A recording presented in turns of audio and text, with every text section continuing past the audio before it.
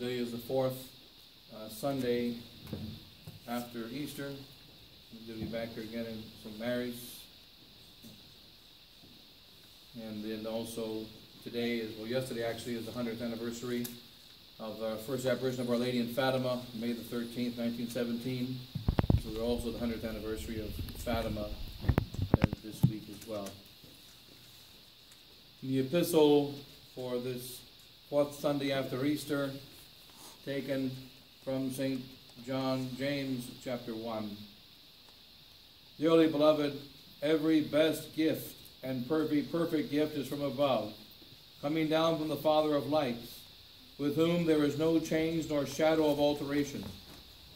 For of his own will hath he begotten by the word of truth, that we might be some beginning of his creature. You know, my dearest brethren, and that every man be swift to hear, but slow to speak and slow to wrath. Slow to anger, for the anger of man worketh not the justice of God. Wherefore, casting away all uncleanness and abundance of naughtiness, with meekness receive the engrafted word, which is able to save your souls. And in the Gospel, take from that, according to St. John chapter 16. At that time Jesus said to his disciples, I go to him that sent me, and none of you asketh me, whither goest thou? But because I have spoken these things to you, sorrow hath filled your heart. But I tell you the truth, it is expedient for you that I go. For if I go not, the Paraclete will not come to you. But if I go, I will send him to you. And when he is come, he will convict the world of sin, and of justice, and of judgment. Of sin, because they believe not in me. And of justice, because I go to the Father, and you shall see me no longer. And of judgment, because the prince of this world is already judged. I have yet many things to say to you, but you cannot bear them now. But when he, the Spirit of truth, is come, he will teach you all truth. For he shall not speak of himself, but what things soever he shall hear, he shall speak. And the things that are to come he shall show you. He shall glorify me, because he shall receive of mine, and shall show it to you. Those are the words of today's Holy Gospel.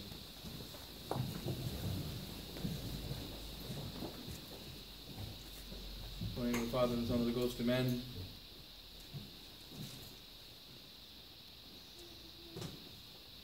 So in any case, today a few considerations on this, the mystery of Fatima and our times, what is experiencing now 100 years after the Blessed Virgin Mary appeared. And she said, or rather, that she gave us three secrets of the children of Fatima. The first secret, showing them the fires of hell, and all the souls going into hell, in July of 2017. And then the second secret, that Russia will spread her errors throughout the world. And there will be many, the good will suffer with the bad. But Russia will spread its errors throughout the world in great persecution. And then the third secret, the one that has not yet been revealed, that the souls going to hell, with Russia spreading its errors throughout the world, is going to spread its errors throughout the church, inside the church. And Rome is going to fulfill the prophecy of Our Lady of La Salette, that Rome is going to lose the faith, that she said back in the 1800s. There will be a great loss of faith from Rome.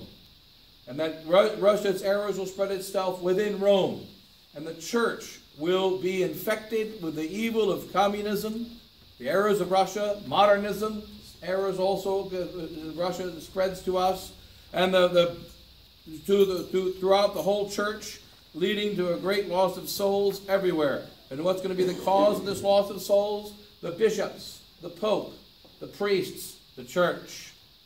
So they will actively be working for the destruction of souls. That church, which is supposed to be working for the salvation of souls, will become so infected with communism that it will be the cause of millions of souls being cast into hell like snowflakes.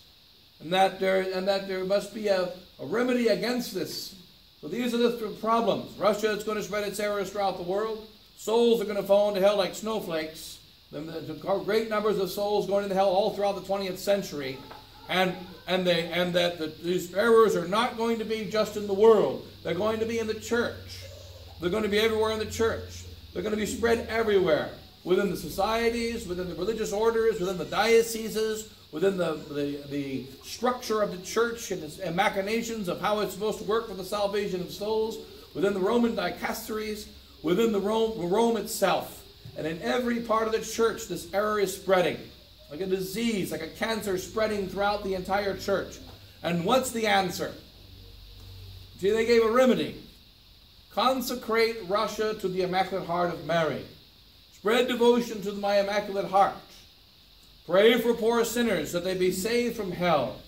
When we pray for poor sinners, they be saved from hell. Spread the devotion to the Immaculate Heart of the Blessed Virgin Mary. And Russia must be consecrated to the Immaculate Heart of Mary. And then there shall come a great conversion and a period of peace. And so we have the 20th century was a century of Fatima.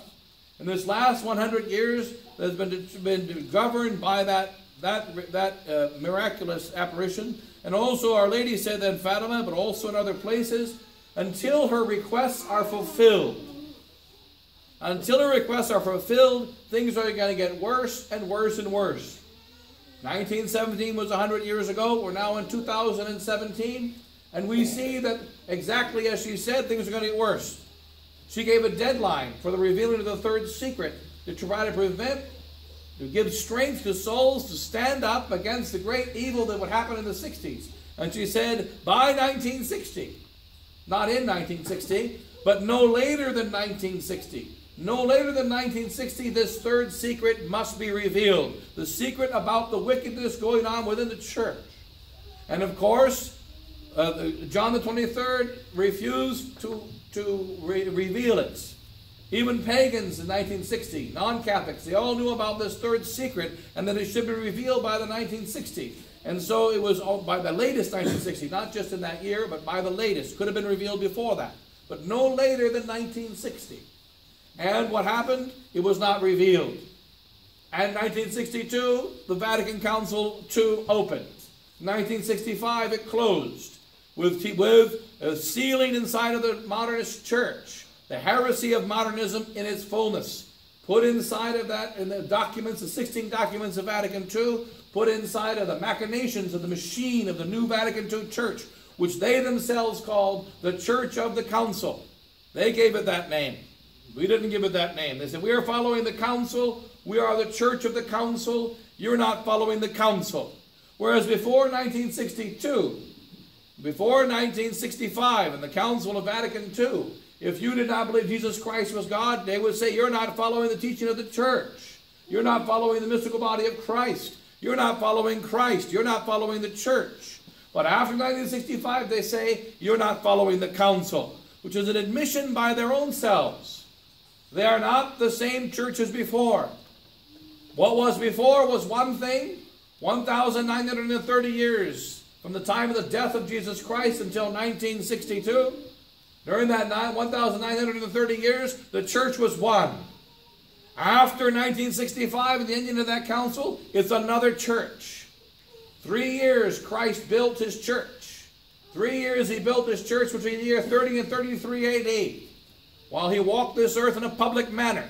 And 3 years they built a new church between 62 and 65 AD. The foundations have been 1962 and 1965 AD. The foundations have been laid for many, many years for this new church.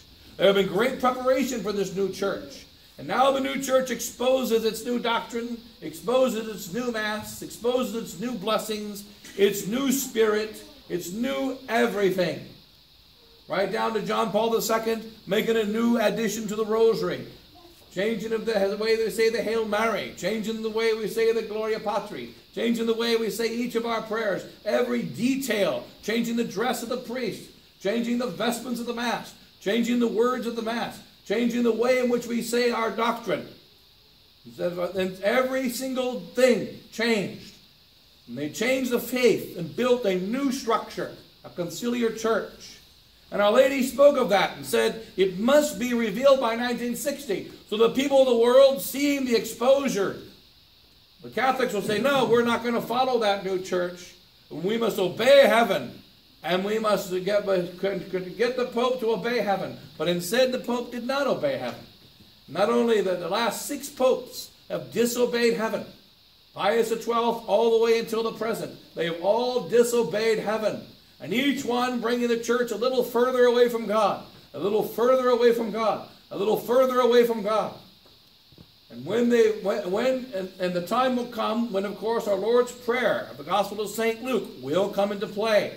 Peter, I have prayed for thee, that when thou art converted, strengthen the brethren. And so the time will come. What are we to do in the meantime? What is our duty? What are we to do during this time? We must do as our ancestors and fathers have taught. Now, a few days ago, in Virginia, Bishop Williamson consecrated a 4th bishop. So we now have 4 bishops in the so-called resistance, and 3 bishops in the mainstream Society of St. Pius X, and now there are 6,000 bishops outside. So you got approximately a little less than 6,000 bishops in the regular mainstream church. You got 3 bishops, Bishop Fillet, Bishop Tissier, and Bishop de Galaretta. And then you have now 4 bishops, including with Bishop Williamson. And then, of course, there's a spattering of all kinds of garage bishops everywhere in the world. Garage bishops of the sedevacantist bishops and independent bishops that wander from house to house. Some of them have jobs, and they just go from house to house, staying from one place to another. And so we have these bishops in the church. And what are they doing? And what is the work of the priests? And what is the work of the society? And what must be done right now in the church? What must be done? Now, one thing that heaven did say 100 years ago, that it's going to be the church, the Pope, the bishops, the priests, the authorities in the church who will be most responsible for the damnation of souls. That's the essence of the 3rd secret. That it's going to be the Pope, the bishops, and the priests. They're going to be most responsible for the damnation of souls. They're not going to just have a bad example by living immoral lives or by not doing their duty, but they will actively work to teach error, actively work to teach heresy, actively work to push others away from God. And this will be the action of bishops and priests and the Pope if the heavens' requests are not fulfilled. And that's what's happened. And now what do we find? The prophecy of Fatima continuing to be fulfilled in every detail 100 years later. And all that we can say that we see is that the errors of Russia and the flowing of souls into hell and the corruption of the church, these 3 things have entered into Catholic tradition.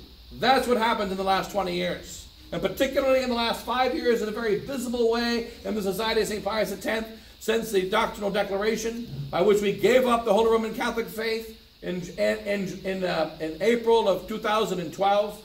And then it was revealed to all the priests in the official Cor Unum, in the official documentation of the Society of St. Pius X. Every society priest gets that little yellow book. And in that yellow book in March of 2013, the doctrinal declaration was presented to every single priest. This is what I, Bishop Fillet, gave to Rome. And I declare there's nothing erroneous, nothing wrong in this document, though I admit this declaration is as close to a lie as you can get without lying. So you should teach your children. You should never lie. You should only say as close to a lie as you can without actually lying. Try teaching that to your children. And what will we call you? We'll call you a wicked father. Or we will call you a wicked mother. That's what they did in Greece. We will call you a wicked father, a wicked mother. You don't tell your children, go as far as you can to a lie without lying. And by the way, he lied. Because he didn't go as close to a lie as possible. He just lied. And said it was close to a lie, which is a lie. When you say a direct error, such as the new Mass is legitimately promulgated, that's a lie. And it's against the faith. And he says, no, I didn't really mean it that way. But he did. And in both ways, technical and theological, it's a lie. Both ways. And he knows that. When he says that ecumenism can be taken in line with Catholic tradition, it is a lie. It is wrong. The ecumenism of the council cannot be taken in line with Catholic tradition. And so what has happened? The bishop who's in charge of the Society of St. Pius X, the priests of the Society of St. Pius X became complicit in the promotion of error to souls, causing grace to be wiped out and causing many souls to be led astray. And what do we see 5 years later? Many, many souls see no problem with a novozonal priest coming into their parish, such as right now, for instance. They're going to come into the parish and witness the marriage. What do I care? As long as he's conservative. And they have forgotten about the battle of the faith. Now, in the consecration of a bishop a couple of days ago, on May the 11th, almost 100 years after Fatima, Bishop Williamson consecrates another bishop.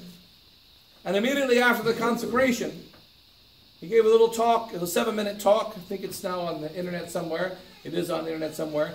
A 7-minute talk, 7-minute and 6-second talk after the confirmations, after the consecration. He begins with all the people laughing. And he says, you know, I told bishops and dehas, first thing I told them after the ceremony was, you know, Bishop, St. John Chrysostom says that the road to hell is paved with the skulls of the bishops. And they all laughed.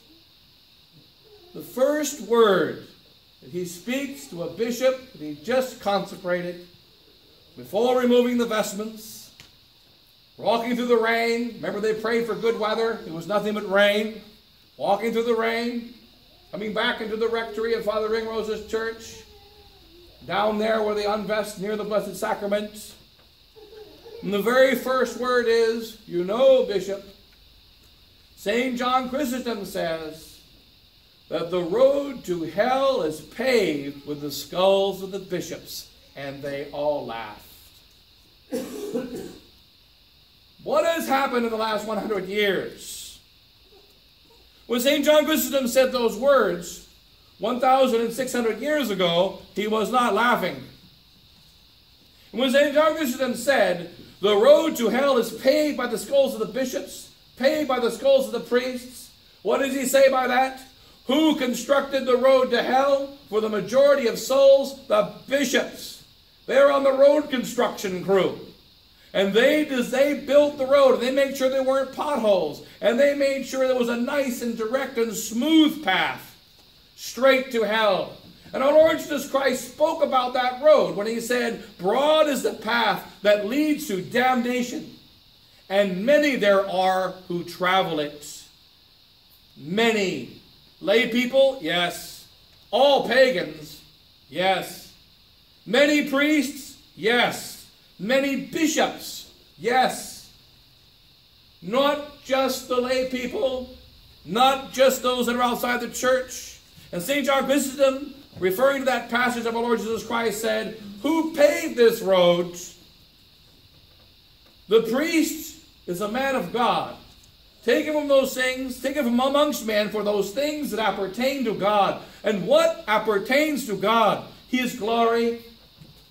What appertains to God? The salvation of souls. These words are not jest. And they are also not said in a generic way. They are personal. They are personal.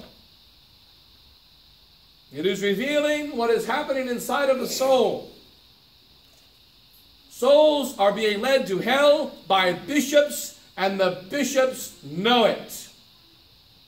They know it. They know what they are doing. And so it continues. He says, you know, that we are not saving the church. He said a little bit later on. It's a 7-minute speech. We're not saving the church. We are not saving the church. We are not saving the society, said Bishop Williamson. We are not converting the church. We are not converting the society.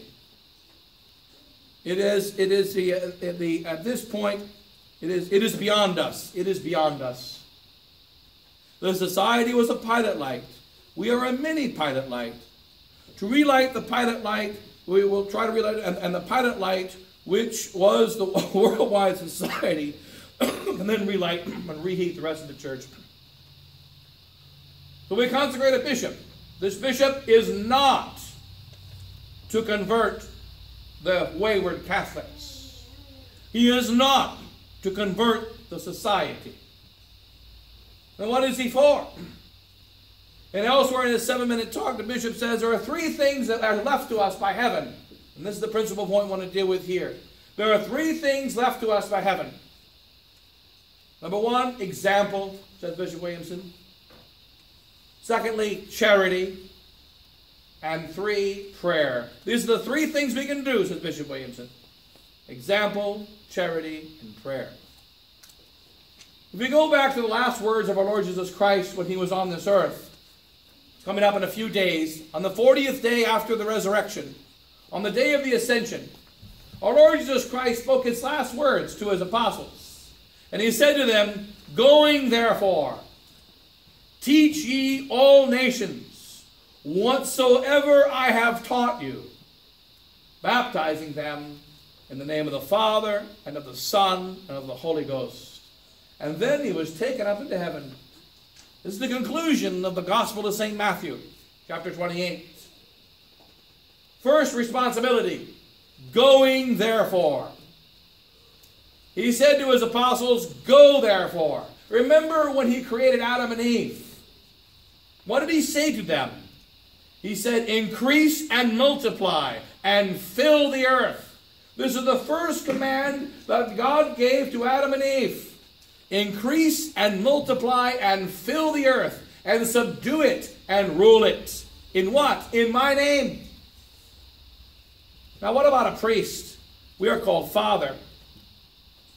We are father, which means we are more father. We are father at all times. We are father when we're sleeping, father when we're awake, father when we're praying, father when we're doing nothing. We're always father. Whereas the physical father is only a father part-time. We are always father. And why are we always father? Because at every moment we must be generating souls. At every moment we must be increasing and multiplying the church. At every moment we have to go after souls, so that every prayer we say and every neglect that we do on the negative side either benefits or harms souls in the world. Remember what the devil said about one simple priest. One simple priest and a very small church in Ars in France. And what did the devil say about him? If there were 3 more like him, if there were 3 more fathers like John Vianney, my kingdom would be destroyed on earth. So said Lucifer about St. John Vianney. 3 more like him and my kingdom is wiped out. He converted souls in America who came all the way from here, all the way over to France to see John Vianney and go to confession to him. He converted souls at the extremities of the earth, but he never left his town because he went therefore. Going therefore is the first thing we have to do as Catholic priests, the first thing we have to do as the followers of Christ. Going therefore. We even say to the nuns in the convents, in the cloistered monasteries, "You had better not be wrapped in your little monastery." Who is the patroness of all missionaries? It's St. Teresa of the Child Jesus. She stayed in her little convent, a monastery. She died when she was 24, and she saved souls in India. And she saved souls in China. And she saved souls here in America. And she saved souls in France and all over the world. Because her heart went forth. Her body was trapped in a small monastery, but her heart went forth and converted souls. The first word of Jesus Christ, his first command is, "Going therefore." Get busy. You go out. And what are you supposed to do when you go out? Save souls. And how are you going to save souls? By teaching the faith. You know, it's still, even in our modern times, doctors still primarily save your health by teaching. The word doctor means teach. It's true that a doctor gives you medication. It's true also that a doctor can chop off your leg, hopefully the right one if he has to amputate. It's true the doctor does heart surgeries. The doctor does do some of these things. But in fact, it's probably 2% of what he does. The main way in which he promotes health is by teaching. You need to stop eating 55 donuts every day. You need to change your diet. Even medication. When in the morning you take the little green pill, and you take the little red pill, you take the purple pill, and you don't drink beer. So even when he is giving us medication, he's teaching. And imagine the doctor who did not teach. Imagine the doctor who had no mouth and no speech. And you went to the doctor and he threw you pills. If you take them 10 times, you die. If you take them once, you're cured. So he gives you pills. Take once every day for 10 days. Take 10 times in a row, you die. Which one do you do? Can't say. Figure it out. The doctor teaches. The first duty of the doctor is to teach. And the priest is the doctor of souls. He must go, therefore. Going, therefore, teach ye all nations whatsoever I have taught you. Now, there's heresy of example, and it's a heresy of the Americanists and the liberals. The liberals teach in the last 150 years, 200 years or so, do not talk to others about your faith. Be an example. So when Bishop Williamson says there are 3 things heaven has left for us. Number 1, example. That's the teaching of the liberal modernists. The liberal modernists tell us, teach by your example. Don't tell me Jesus is God and then be a bad guy. If you curse, you shouldn't tell me Jesus is God. If you rob banks, you shouldn't tell me Jesus is God. If you have problems, you shouldn't tell me the truth of the Catholic faith. So when you become perfect, and when you become confirmed in grace, and when you never commit a venial sin in your life, when you got a halo around your head that I can see, and you have the marriage ring of the saints speak of absolute perfection, then talk to me about your religion. This is a lie and a deceit from the devil. And unless there be any confusion, remember on Good Friday, who spoke? Who spoke the truth? It was not a holy apostle. Even the Blessed Virgin Mary herself, the most perfect and wonderful of all, she did not speak. She stood at the foot of the cross as the Mother of God. Who spoke? It was a man. A man spoke. And men must speak. Women talk too much. That's one reason why we like church. Because St. Paul says, women, be quiet in church. One of the reasons for that is it's the only place we can have peace. Women, be quiet in church. They speak everywhere else, and they're supposed to speak everywhere else. And they can do a lot of good everywhere else, but not here. Not here. The man must speak. And St. John the Apostle did not speak. St. Peter did not speak, except to curse and to swear that he did not know the man. Who spoke? It was Dismas the thief. And Dismas the thief, who was justly and publicly being punished for his real crimes, who was a real criminal, who was truly wicked and deserving of death, he spoke. And he said, this man is innocent. We suffer the just reward for our crimes, but this man is innocent. We must speak. The first duty is to teach. This duty is left out by Bishop Williamson in his speech. He says our first duty is to preserve the faith because it's in danger of being wiped out. So let's preserve the faith, keep it. And then he says we don't need publicity, we don't need publicity, we don't need publicity. Publicity breeds pride. And we need to be humble. And lack of publicity helps make us humble. And God will send to us the souls that understand.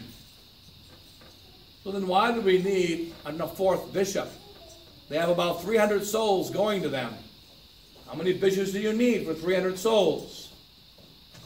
What is the purpose? What is happening is that we have forgotten our holy faith. It must be preached. It must be preached publicly. It is not sufficient to say example. We must preach the faith and also live by example. But first, it is our duty to preach. What did St. Peter and the 12 apostles do? The Matthias, the replacement of Judas.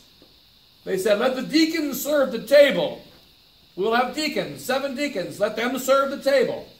Let the others do the material works, for we must go and do the office of preaching. And so they went to the extremities of the earth to preach the truth. What was the command of Christ? Going therefore, teach ye all nations.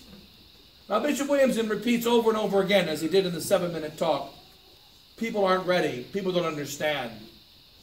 Imagine you went to a college. When you go to college, you walk into the class, and the teacher says, we're going to study calculus.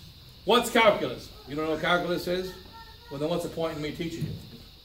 If you don't know what it is, what's the point in me teaching you? I'm going to teach you how to fly airplanes. How do you fly an airplane? You don't know how to fly an airplane? If you don't know how to fly an airplane, what's the point in me teaching you? In fact, if you know how to fly an airplane, what's the point in going to the class? If you already know everything about calculus, there's no point to go to the class. The reason why you go to the class is so that the teacher can teach you that which you do not know, and then it can enter into your knowledge. And what about the enemies of God? What about them? Should we teach them? God will send the ones that they'll find their way to us. We're going to keep everything a secret. We're not going to profess the faith publicly. This is one of the errors and heresies of communism, which has spread itself throughout the world. What did the communists tell the Pax priests in Hungary?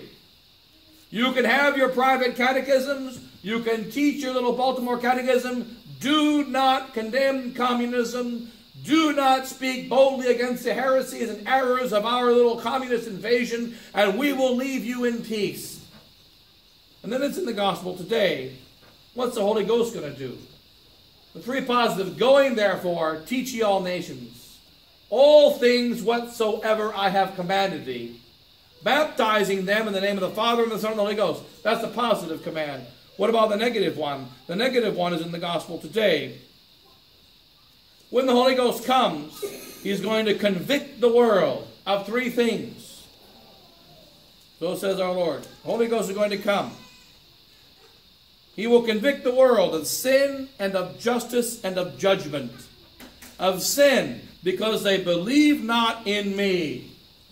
What is the first cause of sin? Ignorance. It is not the only cause. But the first cause of sin is ignorance. If you do not know the truth, how can you believe it? If you do not know good, how can you do it? And so the first duty of the doctor, and the first duty of the priest, and the first duty of a lay Catholic who has the faith, remove and dispel the wickedness of ignorance. What do we call Satan? He's the father of lies. Lying is usually a venial sin. It's not normally a mortal sin. Sometimes it is, but it's a serious lie. Sins against the faith, denying the faith, is much worse. But why do we call Satan the father of lies? Because when he lies, he sows blackness. He sows darkness. He sows confusion. He sows ignorance. And from ignorance, it can lead men to all manner of sin. And they will not be able to fight him. If marriage is not to have babies, and you just love somebody and you're with them because you love them, why is homosexuality wrong? They love each other. What's the problem? If you are ignorant about the purpose of marriage, which is to have children for the continuation of the human race, then you don't know the problem. And you don't have an answer to the evil of homosexuality. You don't understand the perversion.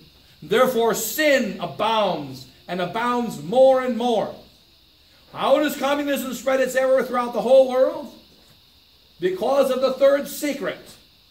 Because the church no longer condemns communism, no longer condemns modernism, no longer condemns the grave errors of the enemies of God, and not only that, the church is promoting the errors.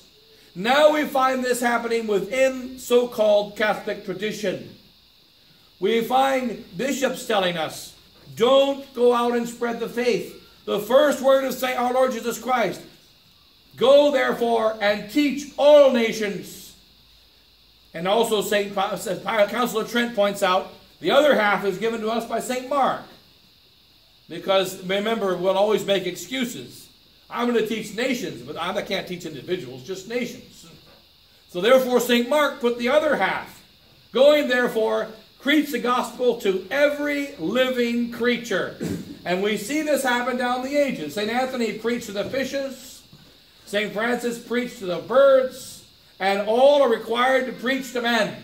And Jesus Christ himself said, if these children do not praise me, the very rocks will cry out. The very rocks will cry out. So the rocks must praise Christ. The fish must praise Christ.